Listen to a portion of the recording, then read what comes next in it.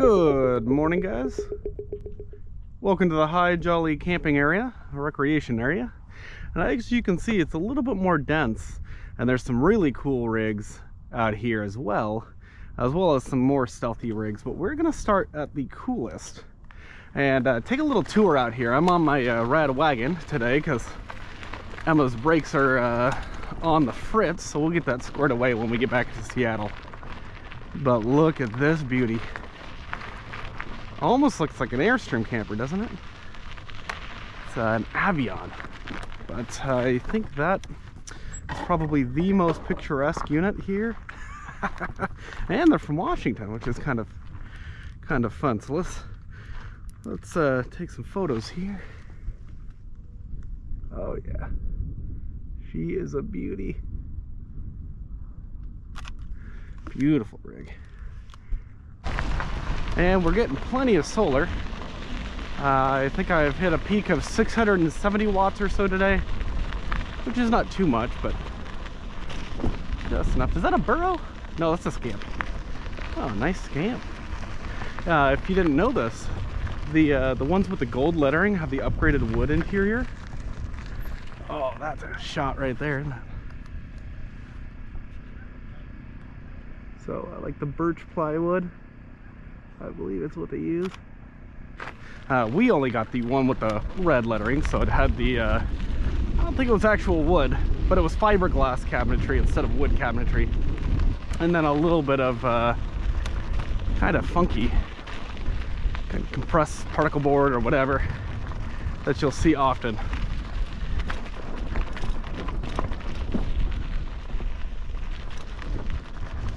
Oh, that's a neat rig. Look at that. My brakes are definitely more sensitive than Emma's.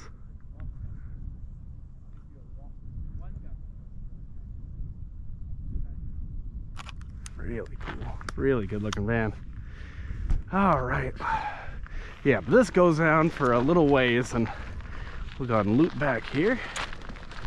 Good looking bus over there. Oh, let me get a shot of this.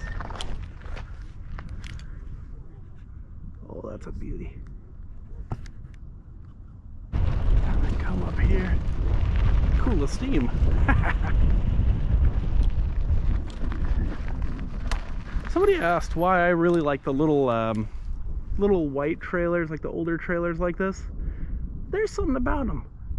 They got like character, you know? We just don't see them today this way. I really like, oh, it's an Odyssey. That's pretty neat. And then we've got a Prevost back here, which, I mean, if you want a nice, luxurious rig, and technically the best of the best, that's it. I can't afford one, but if you can, look at that. It's got a nice trailer attached that matches. Some of the best paint jobs on these too.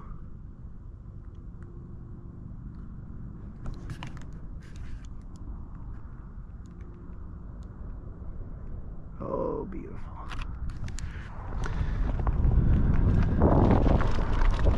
All right, now you guys can kind of see a little better all of the rigs that are out here. Ooh, and a nice bounder over here. And look at that big old painted rig. I like the bounder. I like that bounder a lot. Let me see. Yeah, kind of frame it with the bushes here. That's pretty neat.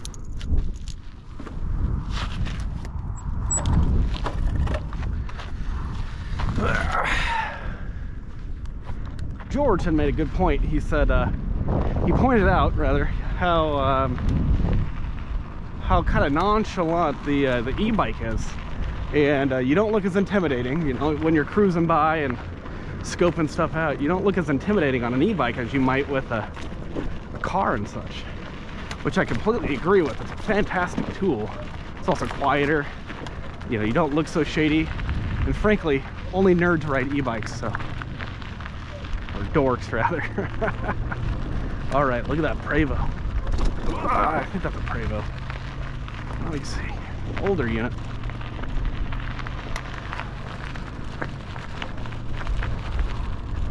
I think that's a Prevost. Is that an MCI?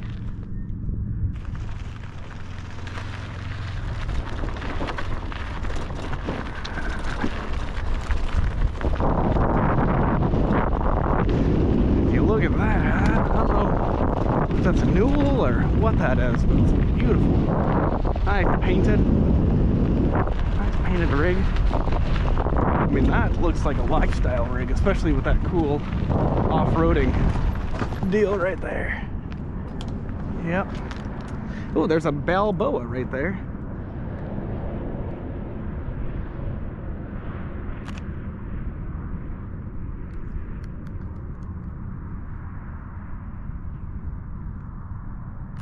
Look at all the Class C's. We got a Mini Winnie here, a Freedom Lee, a Chateau, a Coachman, and then an Outlook. Is that what I'm saying over there? Oh, nice. Oh, cool. Oh, hey, looks similar to the big Villa, something Villa. It's like the one that we photographed the other day. Alrighty, so it's not far into town, but I'm gonna ride into town because I'd like to get that shot of the Class C's that I was talking about with this camera. I think that'd be pretty nice. I brought some lenses as well. But you can see, if I ride on the road, I don't have to deal with any of this nonsense. If I don't, though, I'm on gravel here and all this crap. But if you ride on the road, then you risk good Lord, getting hit by a car. So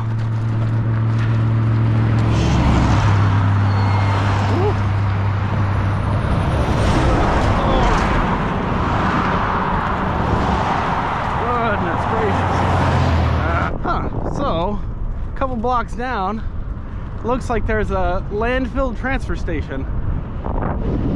Well, I've got some trash, so let's drop it off. Now I can take my backpack off. There's different hours depending on the time of year. Sunday through Wednesday, 7:30 to 2:30, and today's Thursday, so fun. Looks like there's 2 bullet holes in that building there. We'll still find somewhere to toss this trash though. You know, I think it was starting to take Emma's front fork suspension for granted. Woo! Alrighty, back in Quartzsite. I'm gonna skip over to the other side of the road here. Woo! Only about 10 minutes on that road. Grueling 10 minutes. I saw that there was more of a dirt path over here on the other side of the road, so I might take that on the way back. Although that doesn't look much better. There's a Winnebago Warrior. One of my favorite motorhomes ever. Oh, so this is interesting. This is the La Mesa RV spot. And I'm seeing a lot of motorhomes here. And it looks like they're bringing them all in right now. I'm going to go pester somebody and ask them what's up. I want to see if they're gearing up, because I found out RV Country is the only dealership that's actually presenting motorhomes and RVs for sale at the Big Tent this year. So doesn't mean that there's not stuff around, but they're kind of the official and only one. So ooh, that's a cool motorhome. Let's see what they got here. So they're bringing things from all over, and they'll be up and running Monday morning, so we'll have to swing back by and check that out. So I think that'll be pretty neat. So here is the High Jolly Monument. Kind of interesting. This is actually what the dedication for the area that we're in, parked in right now, the recreation area. That's what this is dedicated to. And this pyramid of native stone marks the resting place of High Jolly, a Greek born in Syria, also known as Philip Tidro and Haji Ali, which I kind of get the High Jolly. Was hired in 1857 as a camel herder in the United States Army's short-lived historic Camel Corps by Lieutenant Edward Beale in his expedition to chart a wagon road across New Mexico and Arizona, ending at the Colorado River. In 1861, the Civil War commenced, ending the day of the Camel Corps. High Jolly returned to Quartzsite, trying his hand at mining, packing, scouting, delivering the jackass mail, and selling water to travelers. The Quartzsite Cemetery is named in High Jolly's honor.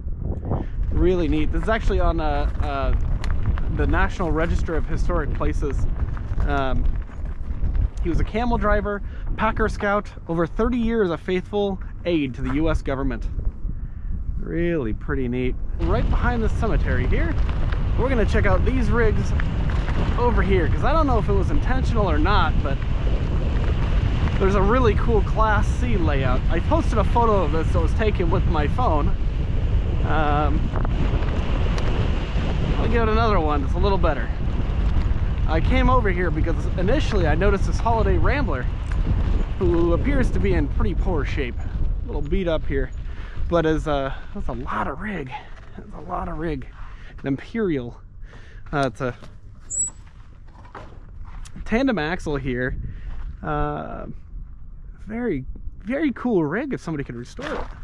Looks like at least has good windows, but you know that thing probably has some, some pretty far way to go. But this is what I'm talking about right here. Let me get a shot right of all these good looking classic Class C's. Man, this poor Holiday Rambler's in bad shape. I think the HRC either stood for a Holiday Rambler Company or Holiday Rambler Club. There is something kind of interesting about it, right? Like, even I want to say this is probably like an 85, 87, something like that. But look at the camera on the back. I mean, they gave you a backup camera, even though the thing is significantly larger than this. But I think that said something. That says something, rather. You just get a shot. I don't know, there's something about these older rigs that I don't think they should be forgotten. Alrighty, we'll swing through town, kind of make a loop, and then head back. Here's a bounder. It's like a 90s bounder, if I'm not mistaken. Nice looking rig. What do you guys think? I think that there is still another bounder, very popular. There's a good chunk of us that want a motorhome, a good-sized motorhome with no slides. No slides and less weight, less complication, less likely to leak. But am I in the minority on that? Do you guys agree? Here's a truck camper and some kayaks. No slides, I'm sure significantly reduces the amount of weight. Another truck camper.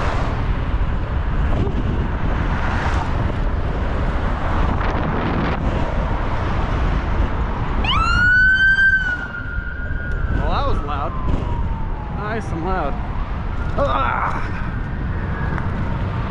Arizona Department of Transportation. I believe that this, yep, there we go. I think this is a substation for the State Patrol or Highway Patrol, Arizona Highway Patrol. They do have some pretty neat cars out here, I gotta say. It's silver and a black stripe. Pretty cool. But I was curious because it seemed like the Quartzsite Police Department is it's a little larger than I would have expected. But apparently they've got enough personnel. They must generate enough taxes during the winter time here to justify the size of the department. I'm guessing. There's a Balboa Land Car. That is a good looking rig. Look at a photo of that beauty. Cool, all fiberglass shell there. That's pretty neat.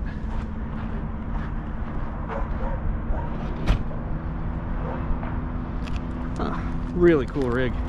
That van actually matches your outfit. I know. Thanks. While I'm a bit partial to La Mesa RV, just because of my good experiences here, it looks like these guys are going to be the sole representatives for RV sales here at the show. And it looks like they're still kind of filling some rigs in. You can see they're getting detailed and fixed up. They got mobile techs out here. That's a good looking rig, the DX3. Already sold. Interesting. Yeah, I wonder about the repairs, because you would think, I mean, hopefully it's not not too many issues going on, or they don't require big parts, but getting them all the way out here, you gotta wonder. I suppose with some things you can just run over to Phoenix and back, or California, I think it's 10 miles from us here. This is kind of a cool shot here. Personally, I'm not a big fan of vinyl graphics, but I like the paint job on this Montana. I think this is the Legacy, so that's the highest end Montana you can get. I've been disappointed by their roofs personally from what we've seen. It's a shame because I think they look so cool. They're such nice looking rigs. This one has kind of a unique, I've been in this one before, kind of a unique setup here. But when you walk right in, you can see, you walk in and then it's just flat here, but I guess it really opens up here. But it's got a rear kitchen, which is not bad. It's not bad. It's still on a slide, so you wouldn't be able to access a whole lot with the slide in, but that's not terrible. I don't know why this had to be 2 levels here. I don't know if you guys can tell. I don't know with that, but a lot of staples. You know, I like the dark gray wood in here. I like the black or dark brown. I think it's black. That's dark brown. But I don't like this. It's very intense. I don't know. That's kind of interesting. I like the living room in the front. I like their showers too, but I like what they have, the living room in the front. Those are my favorite just because it seems like a dedicated place to hang out, like a full separate room. The elevation change really makes the rig feel, you know, feel different there. So this one's kind of unique looking. This is the ST391DL. It's a Solitude by Grand Design. I noticed like a shorter slide here, huge windows here, big old rig. But check out this. So you've got your bedroom at the front here, of course, big old closet. Nice shower, nice one-piece shower, that's all right. Metal sink. You got a kind of living room, sort of a smaller living room, kitchen area. And this is sort of what I'm talking about if you combine the living room and the kitchen, you know, it really makes it feel bigger. But also look at so you've got an area up here for sleeping. That's a big old area, but you also have a bedroom in here. And then a second bathroom. And a rear door, which is kind of cool. So, a lot of amenities in here. If you're full-time and with kids, this is definitely one you want to check out. So I think this is one of my favorite layouts just from like a flow kind of perspective. I don't think this would work well if you had kids and such, of course. You do have a smaller kitchen when you walk in, and then an eating area, obviously, again, smaller unit, but a whole lot of storage space in here.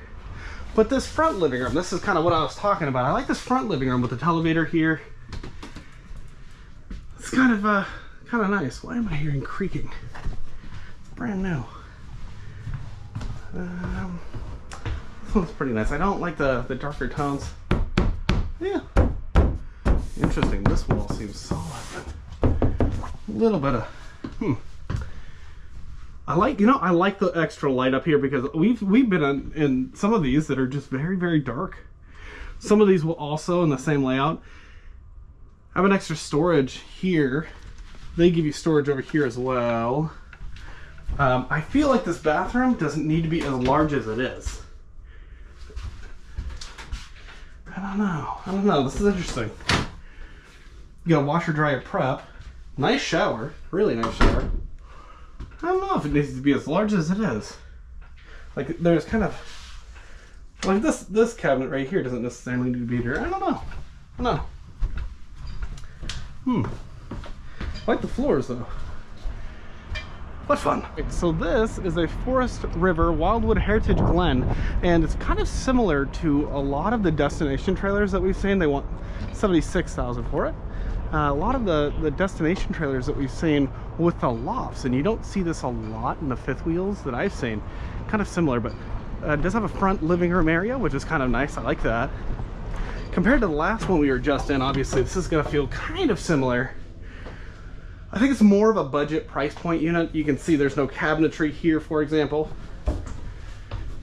Big living room, really big living room. Elevator, of course. But there's kind of a unique part of this, and it's actually back here. There's some fit and finish things that I'm not a fan of in this guy. For example, the wallpaper already coming off. That just bugs me. But, all right, we've seen this shower in one of the destination units. That's pretty nice. I wish they would have given you a nicer fan. And I don't know what this is all about. little, again, fit and finish things that, But you actually have a loft in here. So there's that loft. We've seen these on the destination trailers, right? And just like with those units, we have a rear bedroom. Now with this guy, the door is not in here, there's a window in here. And with a lot of the destination units, you also have like a washer dryer prep space right in here and all that good stuff. They just give you a little bit more, you know, I think that's kind of a weight thing if I had to guess. I do like the Valance material. I think they're kind of cute. Like button here, this whole thing. Very interesting, right? In terms of features, and the second door, if I didn't mention this already, is right here. So pretty interesting. Not a lot of eating space for the family. I'm back out here on the diesel pushers, guys, and I mean, I risked my life to get here, riding on that side road. I might as well take advantage. And you know, I haven't really done any detail shots here, but I really like the patterns I'm seeing. You know, again, I think that's something that Integra does really well, is that design swoop. I mean, if I had to pick between these taillights and these are good. I would actually pick these. I just like they're simpler. They're a little simpler. You know, it'll just, to me, it'll just outlast and look nicer longer. There's a detail that I really like.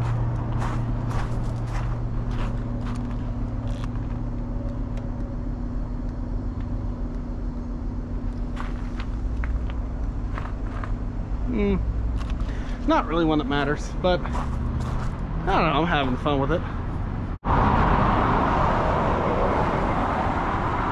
Just a couple shots here.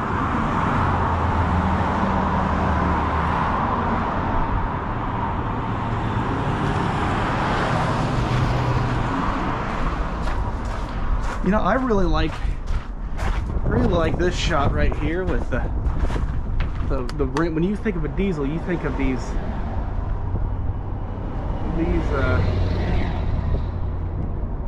big old tires, right? It's kind of a cool shot. Ooh, electric bike. A lot of electrics out here. I've heard they're supposed to have a booth.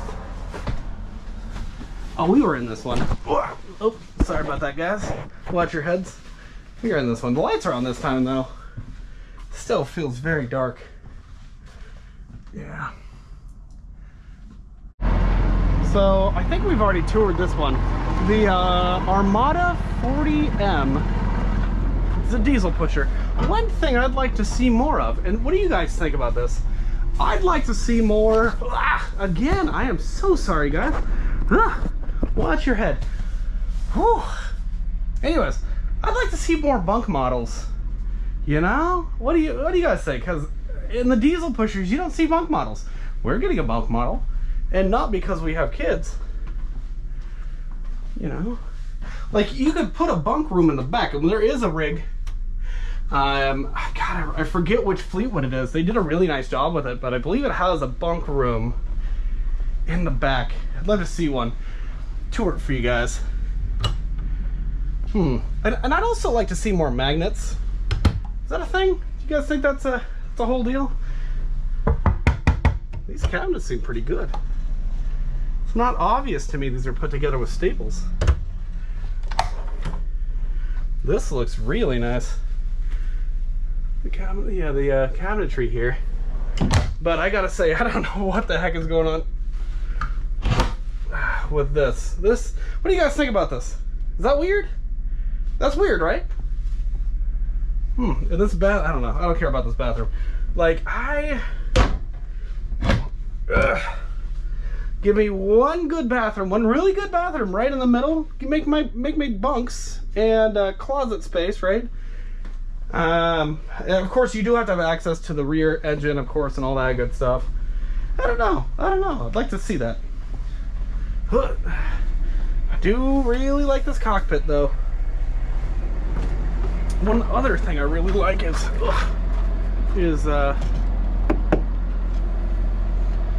so this, I really like this. I don't know if I hope it lights up. It does light up, so it lights up for night.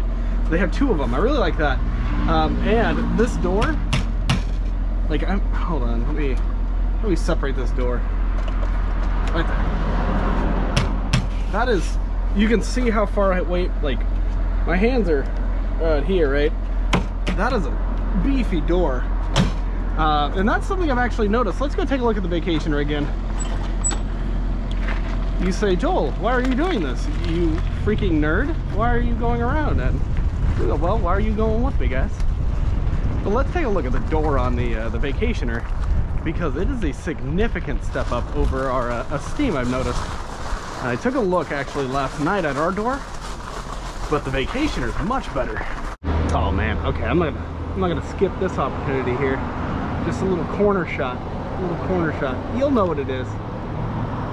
Yeah, it's kind of cool. Just a little detail shot. Anyways, so this door, I was feeling this door, and you guys can't feel it, but it's heavy, right? Now, when we get back to the Esteem, I'm gonna show you. Oh, how do we? Oh goodness, how do we?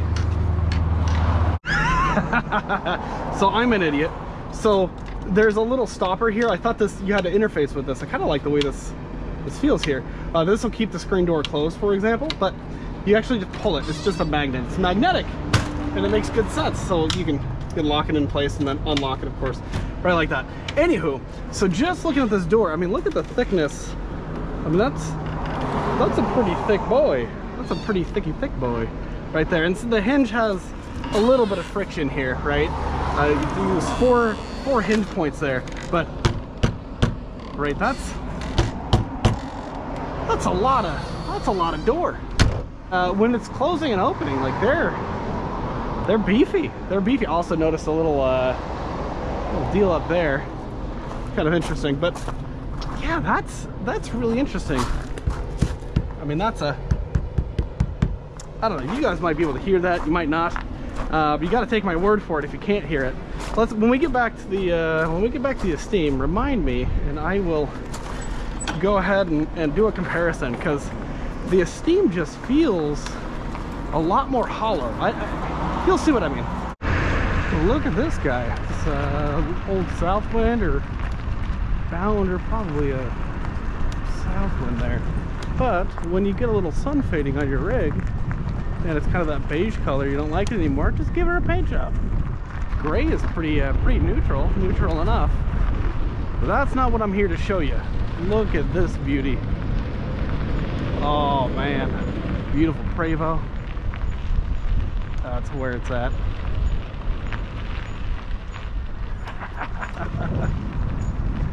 Beautiful Liberty coach. Wow. Got a toy hauler, but also check out those solar panels.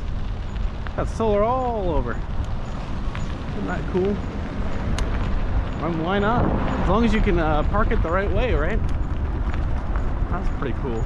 That's a nice paint job on that. We're back here at the fire department, and I'm gonna take this path over here, because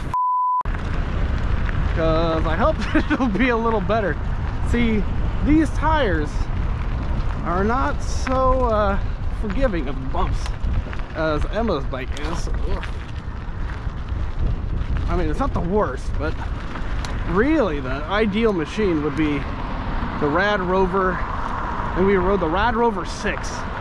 That thing was amazing. I mean, and I'm telling you, like, even in Seattle, we rode over train tracks and as many potholes as we possibly could. That thing just soaks up the bumps and asks for more. I'm not gonna trade my bike at all. I love my bike, but if Emma ever has to get another bike, you know, I'm gonna start looking at the Rad Rover for her. That way I can ride it times like these.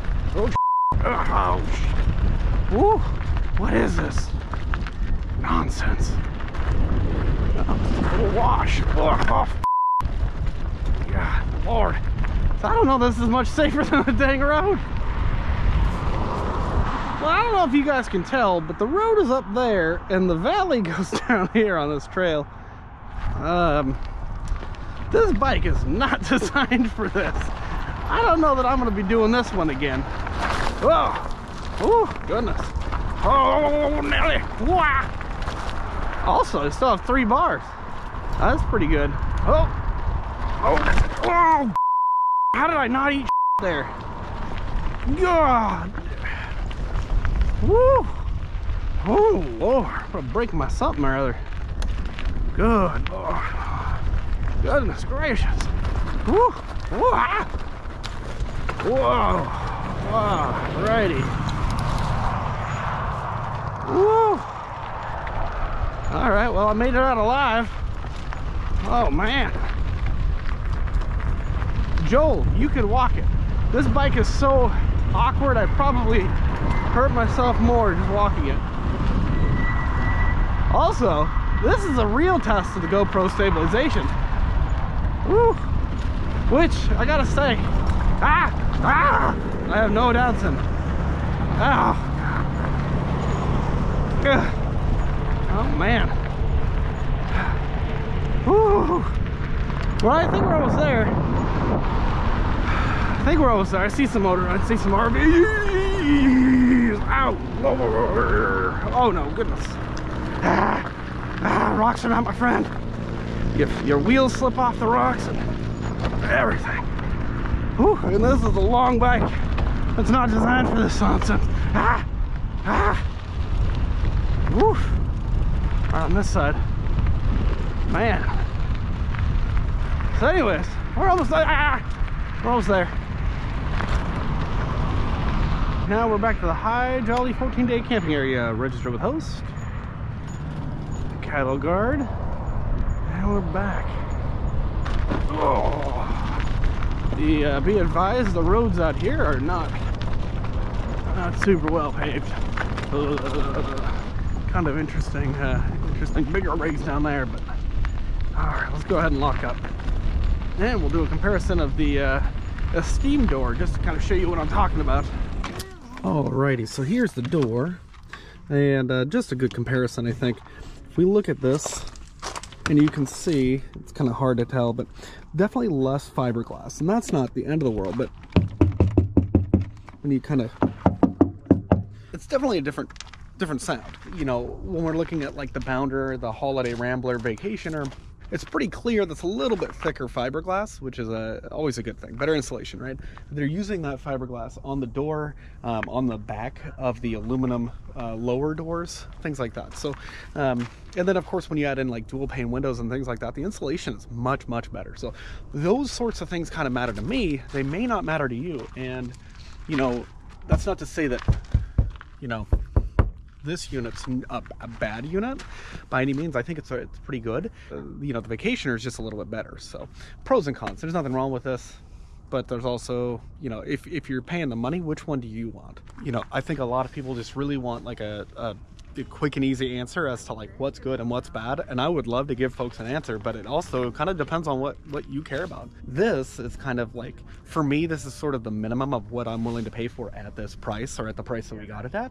But when you start paying more than this, I want more than this, right? So and it's all contextual, but definitely let me know your guys' thoughts as well. For somebody full-timing, more insulation is always better. Thank you for watching, guys. Hopefully you had some fun scooting around with me. I'm gonna enjoy the rest of the evening, let the dogs run around a little bit, and take care, guys. Bye.